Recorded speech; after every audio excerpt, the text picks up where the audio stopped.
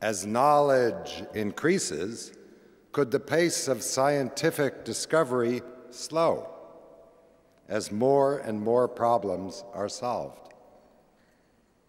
Fortunately, nature is as generous with its problems as Nobel was with his fortune. The more we know, the more aware we are of what we know not. Indeed, the most important product of knowledge is ignorance.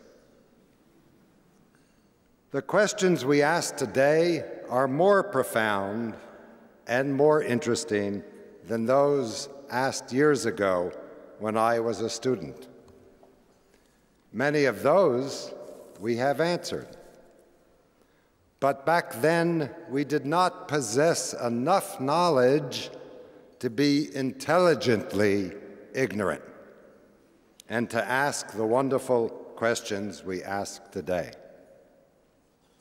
Some wonder whether someday we will arrive at a theory of everything and run out of new problems to solve, much as the effort to explore the Earth ran out of new continents to explore.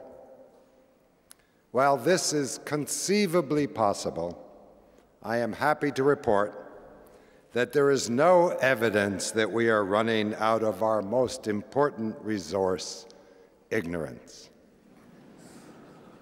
How lucky for science, how lucky for scientists, and how lucky for the Nobel Foundation. Thank you.